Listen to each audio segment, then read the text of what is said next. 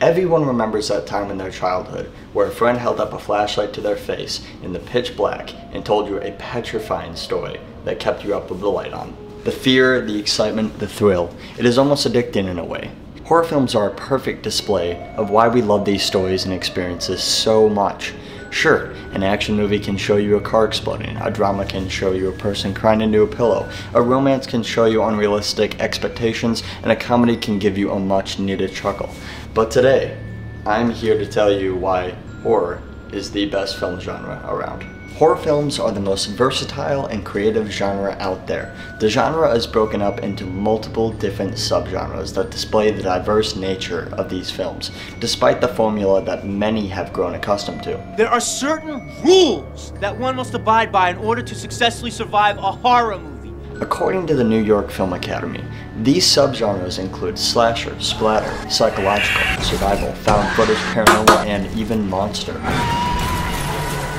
Each of these subgenres feel like completely different films, although they all scare the bejeebers out of us and share the same umbrella of horror. Not to mention, horror can be shared among other genres such as thrillers, which often use horror elements throughout their story. The subgenres listed present how horror has redefined film as we know it and has even reinvented itself time and time again. An example of this is seen in slasher films. Said beautifully in Eli Roth's History of Horror, slasher films made the antagonist of the film the main character. For the first time ever, you found yourself rooting for the villain. Another example would be the found footage subgenre, starting with the Blair Witch Project in 1999, being a first of its kind and even making people think that it was actually real. This was followed by the successful Paranormal Activity franchise, starting in 2009, which spewed off a lot more of these that nobody really asked for. But the subgenre crept into other genres, leading to films such as 2012's Chronicle and Project X. A final example is the unofficial zombie subgenre, combining the subgenres of survival and monster. This all started back in 1968 with a film by the name of Night of the Living Dead, written and directed by George A. Romero. Zombies are a very normal concept now, but in 1968, they were nearly unheard of in terms of how we think of them today. We can still see the effects of Romero's work with endless television shows, movies, video games, and even a movie I made my sophomore year. Moving on. These subgenres also have very different effects on the viewer and elicit completely unique reactions outside of just being spooked. Which brings us to our next point.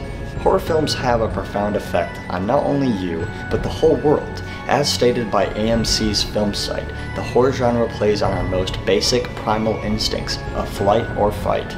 To quote them, watching a horror film gives us an opening into the scary world, into an outlet for the essence of fear itself, without actually being in any danger. Whilst a slasher film can leave you cheering and on the edge of your seat, a psychological horror can make you think deeply and feel disturbed, sad, and dreadful. Sadly, many people view horror as a cheap, grade B, grotesque genre, but often these films have deeper meanings and underlying messages that if you dig deep enough, you might just find. Taking yet another look at Romero's impressive filmography, Dawn of the Dead is a perfect example of underlying messages in a horror film. On the surface, it's a movie about the undead taking over the world. Yet, after a closer evaluation, it is accepted by film experts everywhere that it is really a social commentary on consumerism in disguise. As shown, the way a horror film presents itself to you will change how you view the world on a larger scale or on a more personal one.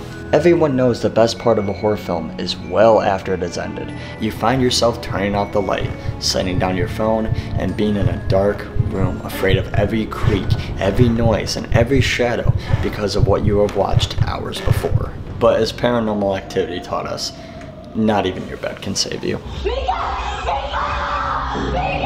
Bringing us to our final point. It is important to know that you don't have to be scared alone.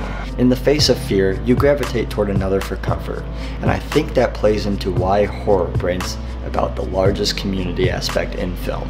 As stated by The Odyssey, the recent season premiere of American Horror Story trended on Twitter for the entire day after the episode release, and the conversation fans were having on social media was jaw-dropping. AMC's The Walking Dead hosts an event every year called Walker Stalker Con, in which fans can hang out with the cast and crew and all nerd out together. There is also the famous Rocky Horror Picture Show that has a crazy cult following. Take your own experience, for example. On Halloween, if you're not out at a party getting completely trashed, what is more fun than sitting down with friends in a dark basement with candy and popcorn at the ready and binge watching some horror films? Or how much better is a horror film in the theaters with a packed crowd, all biting their fingernails and feeling the same way you are? All film is subjective and should be appreciated for what it is. Due to the creativity, the real-life implications and psychological effects, as well as the community aspect of horror films, I believe horror to be the best genre out there. If you think of horror as nothing more than an hour and a half of fake blood and bad acting, well, sometimes you're right. But I urge you to give horror a chance and take a deeper look and appreciate it for what it is. The next time you have the opportunity to sit and be scared, take it.